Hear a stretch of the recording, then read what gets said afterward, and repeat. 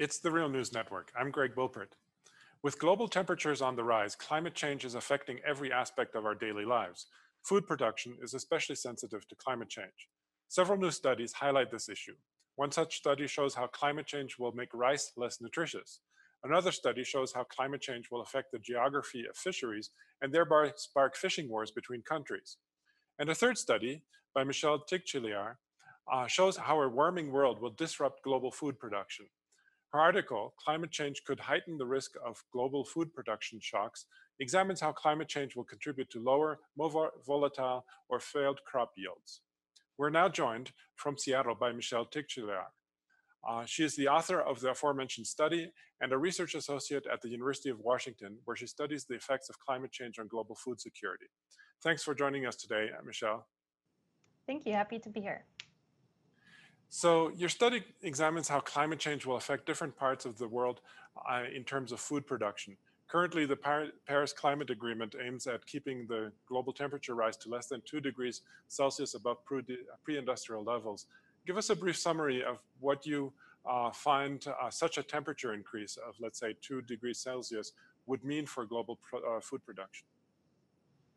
Yeah, so in our study, we did look at what a 2-degree warmer world would mean for food production. And we also looked at what a 4-degree warmer world would look like for food production. And we see that in both of those worlds, crop yields would be significantly lower, and also that it really matters if we do 2 or 4 degrees warming, just underscoring how important the Paris Agreement is. And in our study, we specifically looked at corn, which is currently the most grown crop in the world.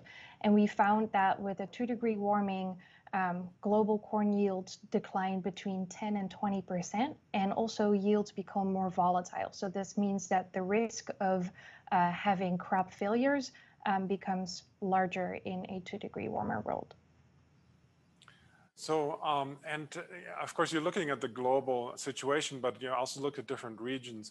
And do you see a correlation between the richer and the poorer areas of the world and how the adverse effects of climate change affect their food production? That is, in northern countries, which tend to be wealthier, could they actually benefit from hotter summers and winters, whereas the southern regions would suffer more from climate change in terms of food security?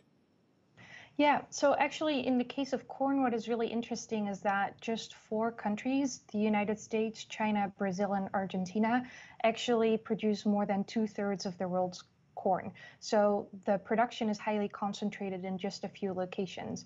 And we were expecting that, especially for the United States, since it's currently not as warm, maybe the effects wouldn't be as bad. But we find that for the US in particular, for the US and China and those other countries, we actually get relatively similar effects of warming on crop yields, which is really bad news for those countries themselves, but also for the poorer countries in which many people, especially urban consumers, are really dependent on the prices of food in international food markets. So even if they don't live in the United States, they are affected by crop losses in the United States.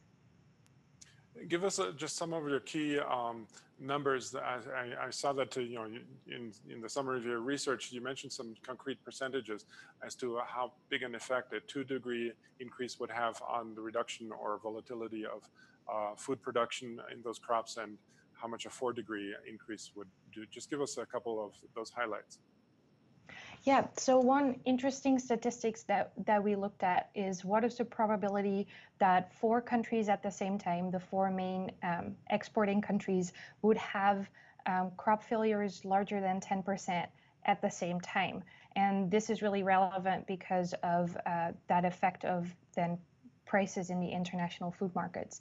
And we found that this probability of those 4 countries at the same time having such a big crop loss is essentially 0, because weather is relatively independent between US and China. So the chances of that happening at the same time is low. But in a 2-degree warmer world, that probability increases to 7%. And then in a 4-degree warmer world, that probability increases to 86%. So you make also a very important point that corn production, for example, is not just expected to decline with in rising temperatures, but that production volatility is supposed to rise as well. And I'm wondering if globalization and faster shipping and instant communication might perhaps mitigate that volatility in food production. So first of all, why do you expect volatility to increase? And second, why is it dangerous that this volatility increases, and could perhaps changes in distribution mitigate that effect? Sure. So, in terms of your first question, why do we expect volatility to increase? Sort of conceptually, can think of it as there's this optimum temperature at which a crop can grow, and beyond that optimum temperature, yields rapidly decline. So if you go beyond the optimum temperature, if you have year-to-year variability in temperatures, you are going to be increasing the variability of those yields. And why this matters is because of the fact that, first of all, it matters to individual farmers and the consistency of their income, especially in places where there is no crop insurance. But it also matters for international grain markets, and corn is heavily traded and is a product that is used for many different end uses, such as animal feed and also as a biofuel. So therefore, the price of corn is tightly related to the price of other commodities in the market.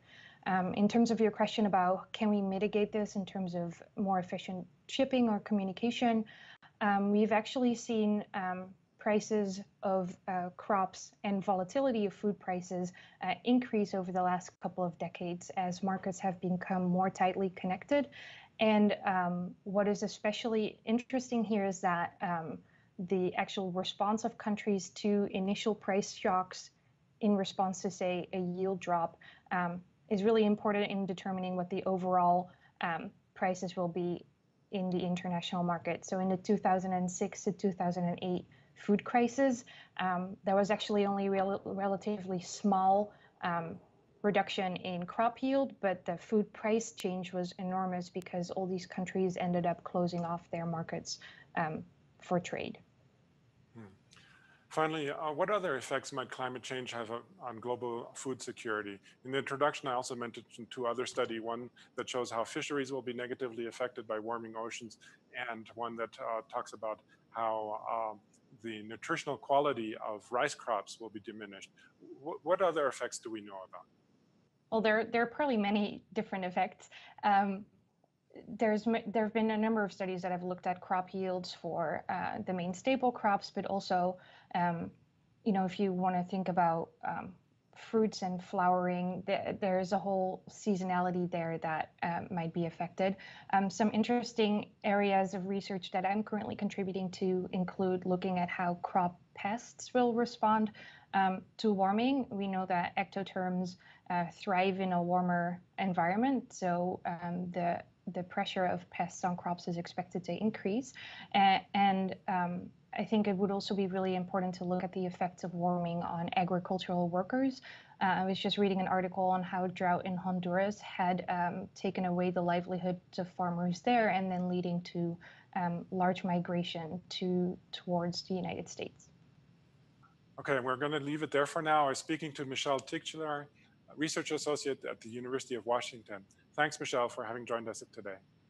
Yeah, thank you for having me. And thank you for joining the Real News Network. Also, if you like stories such as this one, I want to remind you that we recently started our summer fundraiser and need your help to reach our goal of raising $200,000. Every dollar that you donate will be matched. Unlike practically all other news outlets, we do not accept support from governments or corporations. Please do what you can today.